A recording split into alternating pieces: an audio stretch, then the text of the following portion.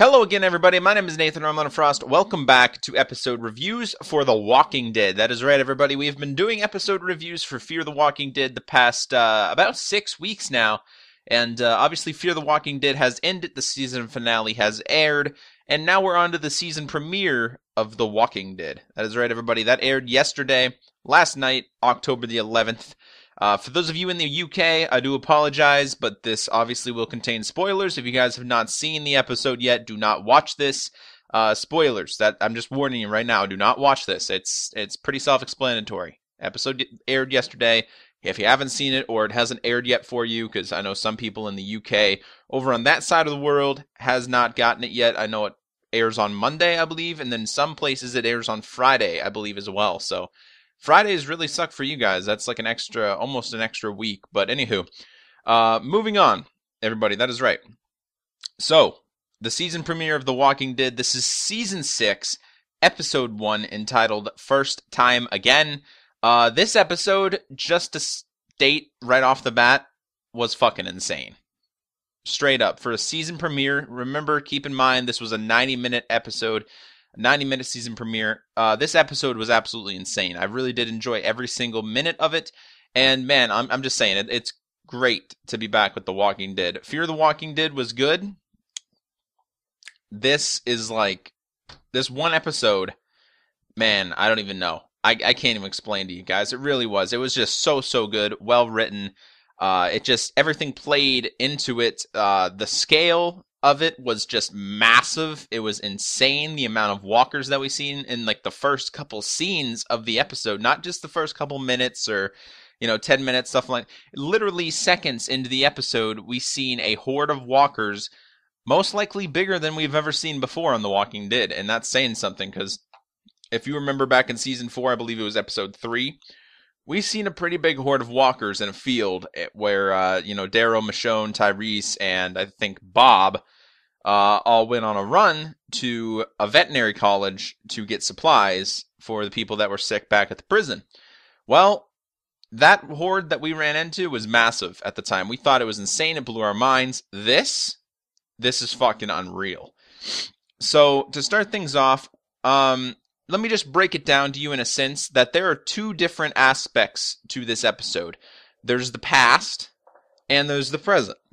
The past is showcased in a way that is so cool. Something we haven't seen before in The Walking Dead, or at least the TV show. We've seen it in the comic books, because that's what the comic books are. And if you're wondering what I'm talking about it being black and white. That is right, everybody. It is really cool. It was very nice and really cool to see it in black and white, because it throws you back to the comic books if you ever read it. Now, I'm not going to spoil anything that happens in the comic books, because there are different aspects of the comic books that don't appear in the TV show. There's different things in the TV show that don't appear in the comic books. I'm not going to spoil anything. They're two different joyrides. I do really recommend the comic books, though. If you guys are really into The Walking Dead, definitely check it out. It's definitely well worth the read, and it's a lot of fun. So anyway, moving on. The past showcased in black and white. The present showcased basically in in color, in normal fashion.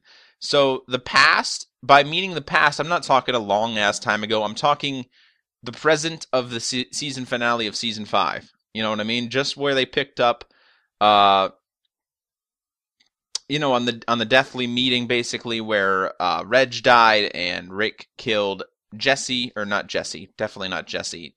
Pete, I believe is what his name was. Porch Dick, as they called him in Talking Dead, which still cracks me up.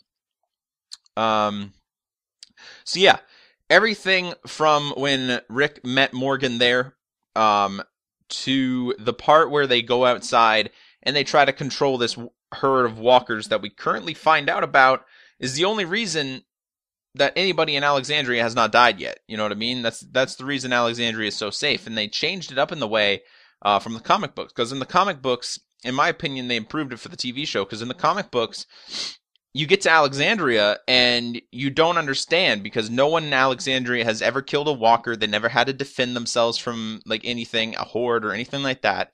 And, we're left with constantly wondering why. You know what I mean? Like, why has this place been untouched? It doesn't really make sense, but you learn to accept it. In the TV show, on the other hand, there's a giant quarry. That is right, everybody. There's a giant quarry with, I don't even know, thousands of walkers. Thousands. It must have been a shit ton of work in order to make it. I know that there was some CGI and stuff like that, complete computer-generated images of walkers put into the background, but they did not do all of them. You know what I mean? They at least made, I'd say, a good 2,000 walkers, which, plays into the fact that that's probably why we didn't see too many walkers on Fear the Walking Dead, as Trev said, another reviewer here on YouTube, Trev's channel. I don't know if you guys know him or not, or I don't know if you guys watch his videos, but if so, I definitely recommend you guys go watch him. I'll leave a link to his channel down in the description. He doesn't know me or anything like that, so it's not like a dual promotion thing, but I'll recommend you to him, honestly. He's a great reviewer. He goes really in-depth with these reviews and stuff like that. He talks about a bunch of things that I want to start getting my hands on as well. But I have a lot of time going into, the video game part of my channel and stuff like that. So that's why I really don't get into them very much, other than my predictions and my review videos that air on Mondays and Thursdays. So, anywho, moving on from that. Like I said, this quarry is massive, and walkers have been basically flooding into this quarry, and that's where they've been. You know what I mean? That's why Alexandria is completely untouched, because they're constantly, hearing the noise of the walkers already in the quarry, and then they're hitting towards the quarry. That's how they get enclosed in there, and, well, that's why Alexandria and every place like that has just pretty much remained untouched, because they're in the quarry. But shit's about to go down, because this quarry is not safe anymore. There's trucks up there to keep the walkers from getting out. They don't look too great. There are walkers slipping through, and the more that slip through, the more those trucks are going to be, off staggered and stuff like that, and, they're about to fall off the quarry, basically, and it's going to be really, really bad.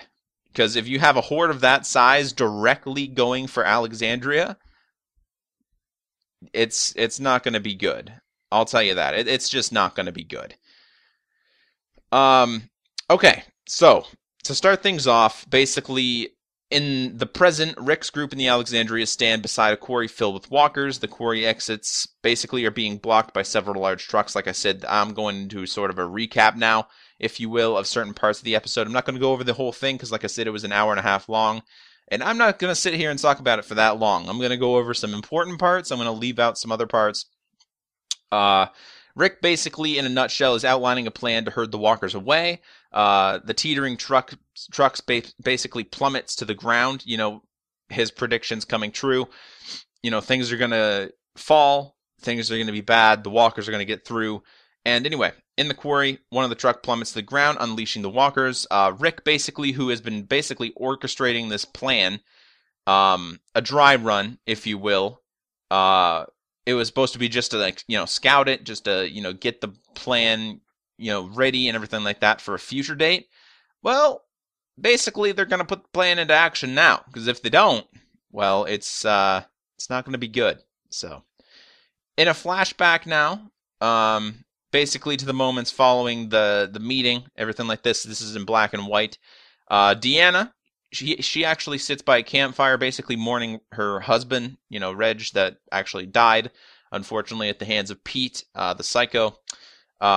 She basically sits down, and Father Gabriel goes up to her, and she just says, "You were wrong," basically referring to his warning that Rick's group was dangerous. Because if you remember back in Season 5, Father Gabriel was a huge asshole, you know what I mean? He told Deanna that, Rick's group, they're dangerous, they're not good people, stuff like this, and it made Deanna doubt Rick and his group, you know what I mean? Obviously, that's not the case now. She basically says outright to him, you were wrong, and he says, I know. I think Gabriel's starting to turn over a new leaf, and I'm glad of it, because I do like his character, but at the same time, it's more of an annoyance. But if he does, turn over a new leaf and become, an actual, sort of good thing for the group, maybe he'll just be another person. It's not bad. It's definitely not going to be bad. So I'm hoping that comes to fruition. Abraham now, meanwhile, carries Pete's body in a tarp. He takes a swig of liquor, then pours some out basically onto his corpse. Back at the infirmary now, Rosita tends to Tara. The reason why I'm going over these parts like in so much detail is because these parts are sort of important. Rosita now tends to Tara, obviously, who have just come out of her coma that she was in from getting hurt back on the run with Glenn, and everybody like that. Glenn and Nicholas stagger in, bloody from their fight in the woods, when Nicholas actually tried to kill Glenn, and then Glenn took him back anyway, kind of brushing it off, because if he told anybody about it, Nick would be exiled from the community. And as, dangerous as Nicholas could be, Glenn still has hope for him. Glenn's a really good man. He has hope for, like, a lot of people, and he feels like he can fix people. And that's what he's going to try to do with Nicholas. We'll see if that comes into a good idea a little later, I suppose. So, anyway, they stagger in, bloody from their fight in the woods. Glenn tells Maggie that they were attacked by walkers, omitting the fact that basically Nicholas ambushed him and tried to kill him. Stuff like that. So, skip to a part where basically Carl is sitting with a need on a dock. She holds his hand, and Ron, really creepily, secretly watches. I'm sorry for my dog barking. I really do apologize for that. They usually do piss me off a lot, and they're probably going to piss me off again right now, because that's pretty fucking annoying, especially when I'm trying to do a review. But you know what? You gotta take the best you can get, I suppose. So, can't really do too much about it. The door's closed. I don't have any other option, honestly. So, anywho, Rick now warns Morgan that he no longer takes chances, implying that they'll be taking some precautionary measures with Morgan, stuff like that. I don't really, as much as I know you, I don't really know you. It's been a while, basically. Things in this world could have changed you. Even though you're a friend, we have to take some precautions. And Morgan basically understands. You know what I mean? He's been in this world for quite some time, and he totally understands. All right, so back in the present now, Daryl on his motorcycle is now herding basically the quarry walkers down a road line bumper to bumper with cars with Sasha and Abraham, who's actually in a car with him. So yeah, he's leading a herd, everything like that. That's his job. We'll get more into that. Back in the past now, Rick learns about the, quote, W-man, end quote, from Morgan, and tells Daryl that they should basically beef up security. There's dangers out there. There's people out there with they're really dangerous. Daryl basically disagrees with Rick's plan to stop recruiting new people into the community. Rick basically wants to stop recruiting people, but, Daryl, the reason why he disagrees with it is because that's kind of his job. You know what I mean? He found his worth in the community for going out with Aaron and recruiting these people. And now Rick thinks that they shouldn't do that. There is dangers out there. It does make sense in a way, especially with the wolves lurking. Obviously, they don't know anything about the wolves, but if they did, there would be no question about it. They should definitely stop, or at least for now, until they get rid of this new threat and stuff like that. So, sorry, had some things on my glasses there. I apologize if that was annoying, mildly. So, anywho, he disagrees with it, basically, in the past, obviously that being in black and white. In the present now, Sasha and Abraham drive a car basically to a rendezvous point marked with red balloons. Daryl informs them via walkie-talkie that he's bringing the herd to their position. All right, so now back in the past, Rick visits Morgan in the unfinished townhouse where he basically was detained following his fight with Pete. Alexandria's unofficial holding cell, if you will. Rick apologizes for holding Morgan, but Morgan acknowledges the need for precaution. I understand why you're doing it, and you shouldn't take chances, basically. You know what I mean? And I'm glad that Morgan knows this. You know what I mean? I'm glad he doesn't take it personally or anything like that. And I'm glad that he just, I'm glad that he sort of, knows in a way that this is, if anything, what should be done in terms of, keeping everybody safe and everything like that. It assures him basically that the place that he's in, Alexandria, is going to be a safe place. You know what I mean? They don't just let any old person in there. They don't let, even if they know the person from before, like Rick, and Morgan. I'm glad that they take chances, or they don't take chances, rather, if you will. So yeah, that's that. While guarding the gate now, Eugene lets in 3 Alexandrias. This is where we first get to meet Heath, which I'm very, very excited about. Really, really cool character from the comic book. I'm glad he's finally making an appearance in the TV show. I kind of saw it coming from a mile away. Obviously, they got to Alexandria, so it was gonna be pretty damn soon. So anyway, yeah, Heath. There's 2 other characters as well, Scott and Annie. They're not really important. You know what I mean? They don't really have any significance, if you will. But they've all been on a supply run for the past few weeks. So yeah, that's why they weren't basically there. So they've been on a supply run for the past few weeks. We did see Heath briefly in the opening scenes where they were, at the quarry in the present time. But obviously that's the present time. That's probably why we see him. And Heath, the first time we actually get to meet, what his name is, stuff like that, it's in the past. It's in black and white. And like I said, it was very iconic. I thought it was a really cool way to do it, is to put it in black and white, because it just, I don't know, it really made a comic book feel to it, you know what I mean? And for anybody who has actually read the comic books, it was definitely very, very cool. And I want to know what you guys thought of the old black and white scenes and stuff like that. Did you guys like it? Because I think at some points it actually made the episode. It was really, really cool. I really did enjoy it. Now, I'm not saying I want black and white, every episode all the time, just representing the past. Obviously, I guess that would be cool in a way, but at the same time, they're not always going to have, episodes that quickly switch between past and present. So, they won't need to distinguish the 2 timelines all the time, basically, if you know what I mean. So yeah, anyway, if they do it once in a while, it would definitely bring a cool feeling to the show. So I'm curious to see what they'll basically do with the whole black and white, and if they'll keep it for past times and stuff like that. I think that'd be definitely cool. So hopefully they do. I think that'd be cool as shit. So yeah, Rick and Morgan load Pete's body into a car. They're basically going out. They're not going to bury him. They don't bury, killers inside the walls, stuff like that. Deanna agrees. So they bring him outside the walls. They load Pete's body into a car. Morgan points out that Rick could have imprisoned Pete instead of killing him. And Rick argues basically that Pete was a murderer. He's a killer. Morgan counters saying basically, I'm a killer, Rick, and so are you. Which is totally a valid point. Totally a valid point. It makes complete sense, and I completely agree with Morgan. So they could have imprisoned Pete, but at the same time, he's just a danger to the community. And Rick doesn't know the whole, prison thing anymore.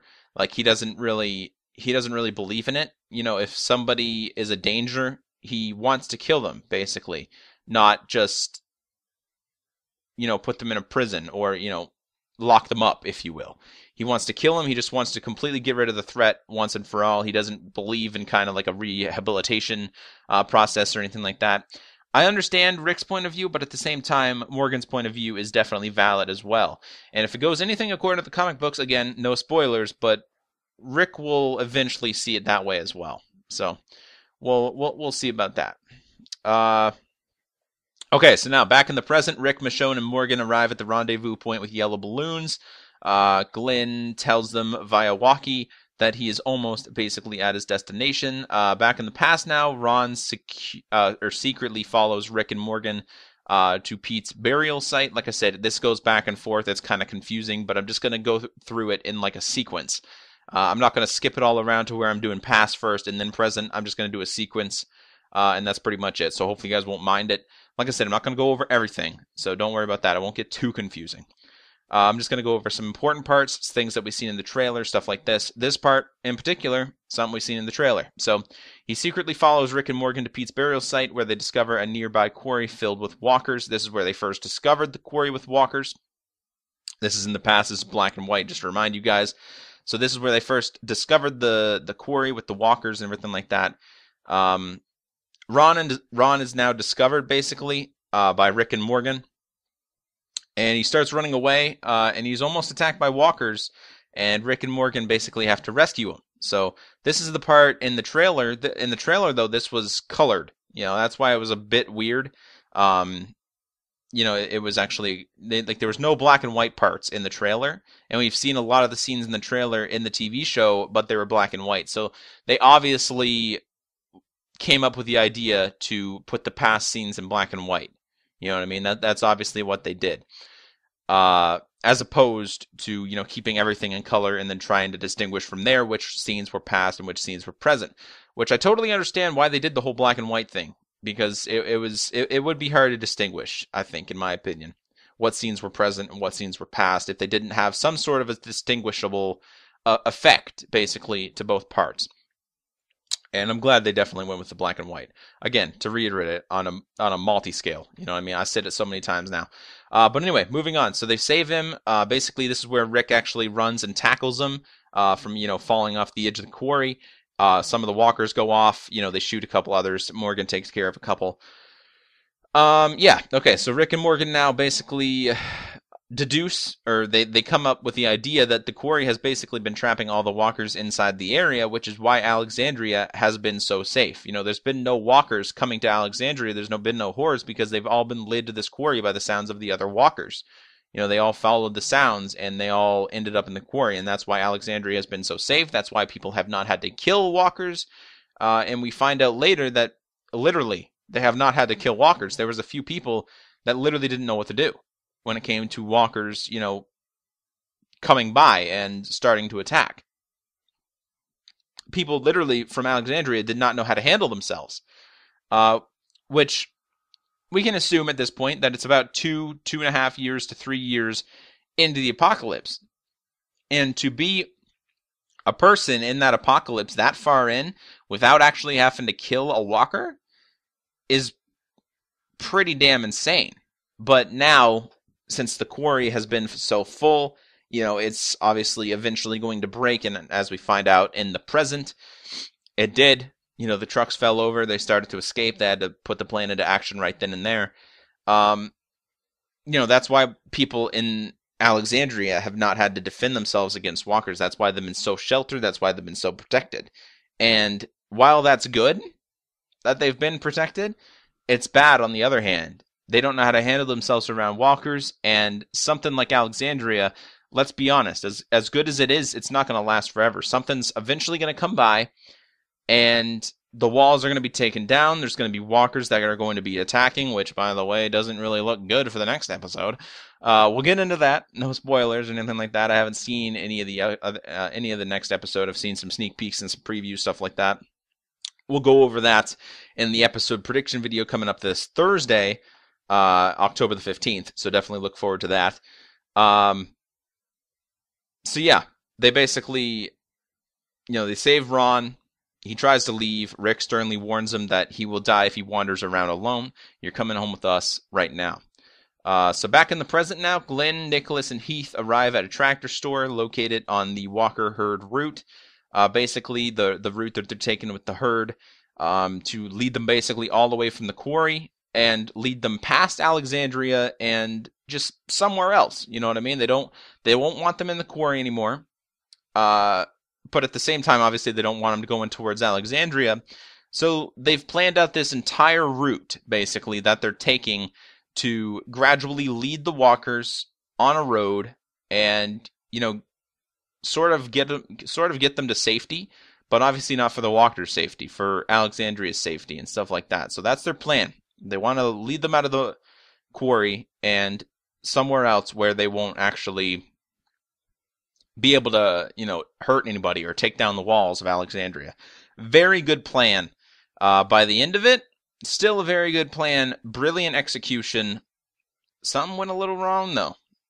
And again, I know I'm hinting towards some things, but we'll get into it. So, in the present, they go to a tractor store. Basically, Glenn devises a plan to kill the walkers inside so their noise won't draw the oncoming herd off course. Because, obviously, if the walkers, if they go on the road past this tractor store, there's walkers inside the tractor store. They were constantly banging on the windows and everything like this. and, growling, things like that. Obviously, that'll attract the walkers off the path, and, that it won't be good. You know what I mean? So they have to take care of that noise before the walkers basically come, so that the walkers stay on path, stay on route, and just keep going straight. That's what they want to do. So, yeah, that's what they do there. They devised a plan. In the past now, Rick presides over a community meeting, basically to propose herding the Quarry Walkers away before they break free and attack Alexandria. He basically now is assembling a team of volunteers. This is where he's basically getting the whole plan together. In the past, we've already seen him start to execute it in the present, but this is where he's getting the plan together. This is where he's thinking about it. This is where, he's asking people if they want to help. Anyway, he's assembling a team of volunteers. Sasha says that she'll help Dara lead the walkers away, and Abraham quickly offers to join her so that she isn't alone. Glenn will help, but Maggie decides to stay back in Alexandria to keep an eye on things, especially Deanna. Nick volunteers to help despite Glenn's look of disapproval, basically saying, you're not ready yet. You've gotten people killed. You try to kill me. But Nicholas wants to help in order to prove his worth, basically saying, he's not a bad person anymore. He's come over that. He wants to help. He wants to be, a person to this community. He wants to help it along, basically. He's done some bad things in the past, but he wants to basically make it right in a way. So yeah, Deanna basically squashes the protest from Carter, which is another one of the Alexandrians, and gives basically the plan her blessing, saying this is what we're going to do. This is Rick's plan. We're going to follow it. And Carter is one that doesn't think it's a good idea. This was the guy in the trailer for season 6, basically saying, we're all just supposed to fall in line behind you and just, do as we're told. You know what I mean?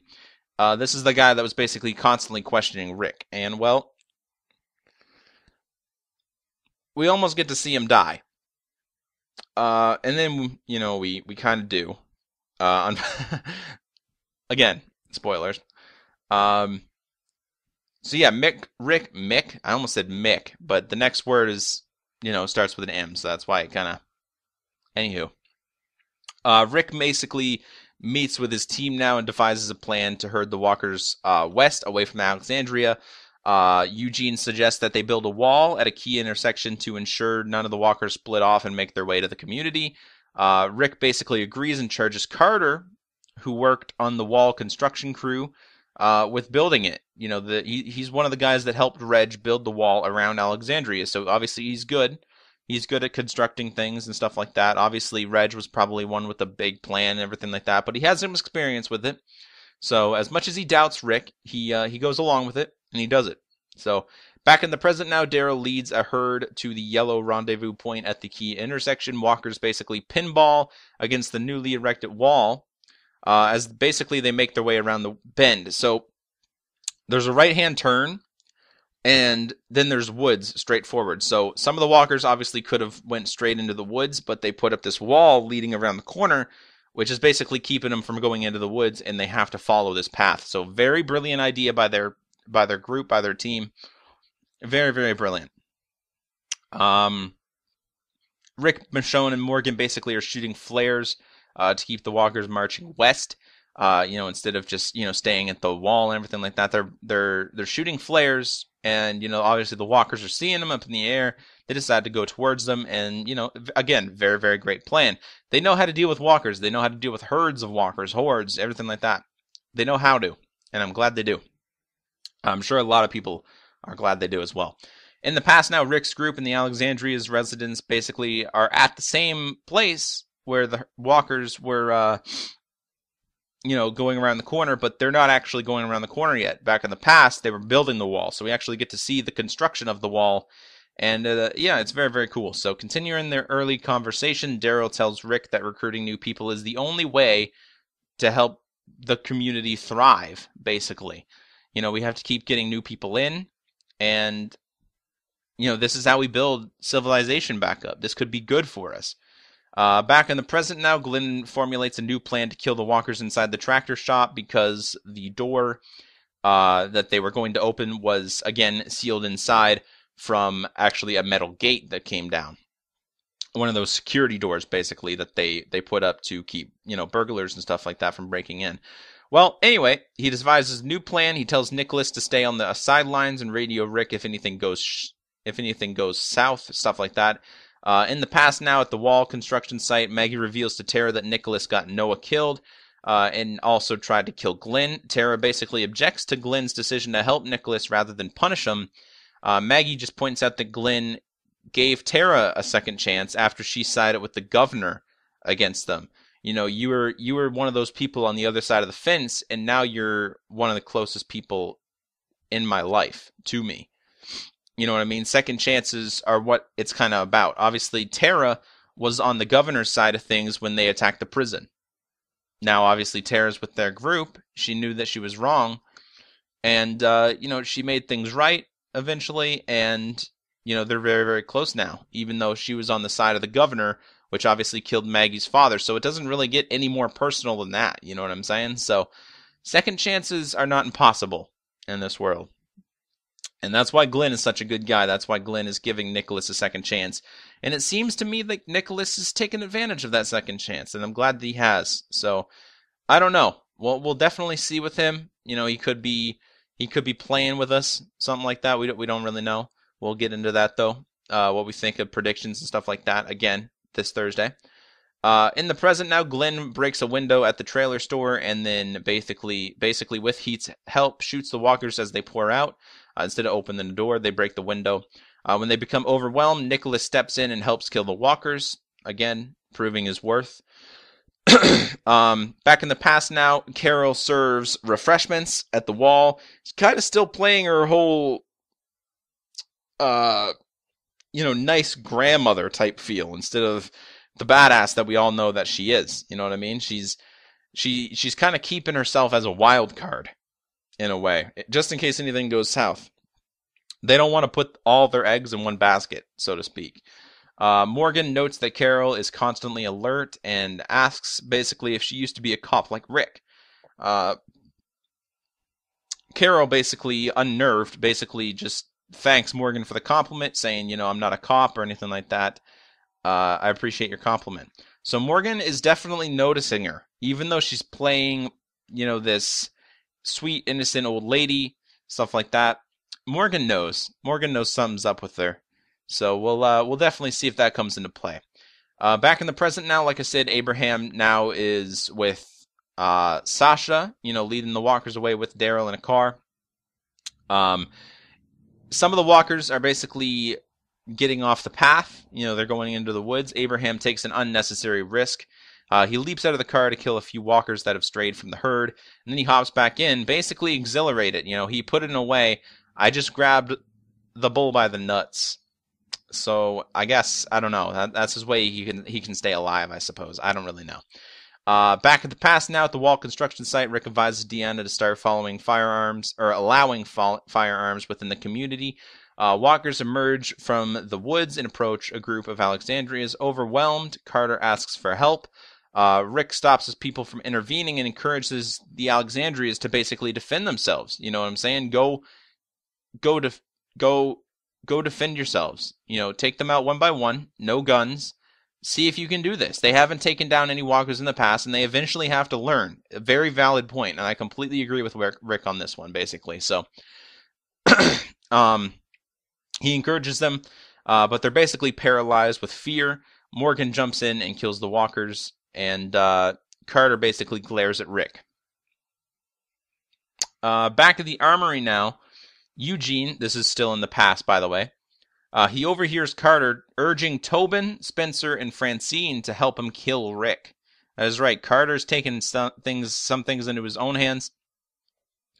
Eugene is off around the corner overhearing this. So he overhears Carter, like I said, urging him to help him kill Rick. Carter basically spots Eugene and is about to shoot him. When sort of Rick, Daryl, and Morgan kind of walk in and just see Carter holding Eugene at gunpoint. Rick's just like, what's going on here? And, he kind of plays it cool for a second and then attacks Carter, wrestles the gun from him, and is just about to execute him, has him on his knees. Basically, Carter's, it was just me. Just shoot me. Just kill me. And Rick basically pulls the gun up and just, I'm good. He hands the gun off to Morgan or Daryl, one of them at least, and he really wanted to execute him, which we actually get to see that when he talks to Morgan a little later. But he didn't. He kind of controlled himself, and I'm very glad that he did. You know, even though Carter could have been a threat and everything like that, he's not really a threat. Let's be honest. Let's just be honest. He can definitely, again, he can be persuaded to change ways. He can definitely be persuaded. So he decided not to execute him. In the present now, Rick's team basically fans out to manage the herd. A walker attacks Carter, unfortunately, and bites him. Carter basically screams, drawing walkers off the road. So yeah, Carter was trying to fan out with Rick and everybody like that. Like, he was completely Team Rick at this point in the present. You know, he was all for Rick and everything like that. He was just following his lead. And he was just trying to manage the herd that was on the street. And a walker was in a tree and attacked Carter, bit him right on the face. So obviously there was nothing they could do, anything like that. And Carter's screaming, basically drawing the walkers off the road, the herd of walkers right off the road. And that's not good. So, yeah, he was just continued to scream. So in the past now, Rick invites Morgan to basically live with them in the house. You know, basically saying, we don't need to do this anymore. I know you. You don't have to stay on your own anymore. Morgan tells Rick that he's still the same Rick he met at the beginning. You know, he knows this because Rick didn't kill Carter when he had the opportunity. Rick basically admits that he wanted to kill Carter, but he stopped himself because he realized that he didn't have to. And Rick just says, somebody like that, referring to Carter, you know, they shouldn't be living at this point in life, in this apocalypse, in this world. Somebody like that, they're going to die no matter what. So that's really why he didn't execute him, because he just believes that no matter what, they're going to die. So they're going to die no matter what. Obviously, in the previous scene, you know, Carter gets bit on the face. So, you know, he's definitely not wrong. They're going to die no matter what. And, well, since that was in the past, in the present when Carter got attacked, obviously he predicted it. So they're going to die no matter what. In the present now, Rick basically gets to Carter, you know, stabs the walker that bit him, and then basically tries to get Carter to basically stop screaming, but he can't get him to stop screaming, so he just stabs him in the back of the head. He kills him. Again, it was what needed to be done. There's no way you can cut off the bite. It was on his cheek, you know, on his face. There was no way that he could have been saved or anything like that. And the only thing he's doing at that point is attracting walkers off the road, and that puts everybody in danger. So I completely understood why Rick stabbed Carter in the back of the head and put him out of his misery, and at the same time protected his group back at Alexandria. So he killed Carter. Tobin now herds the stray walkers back onto the road. Rick basically asks Morgan to return to Alexandria and update on everyone, you know, what's going on, stuff like that. Daryl, Sasha, and Abraham continue leading the herd down the road. Back in the past now, Rick runs into Jesse at the armory. Basically, Rick wants some flares in order for the next day. There's again in the past, the flares that they were using to, you know, lead the herd of walkers continuing going west, stuff like that. He basically wants to teach Ron, you know, how to defend himself, stuff like that. And she says, you know, Rosita gave her a gun and she's going to teach him. So that's what's going to happen there. So that she doesn't need Rick. Back in the present now, Rick and Michonne basically monitor the herd on the road. Now back in the past, again, constant switches. I do apologize for it. They're a little longer than just past, present, stuff like that. But, you know, that's kind of the gist. Rick brings everybody basically to the finish line where he instructs them to fall back while Daryl, Sasha, and Abraham escort the herd another 20 miles or so down the road.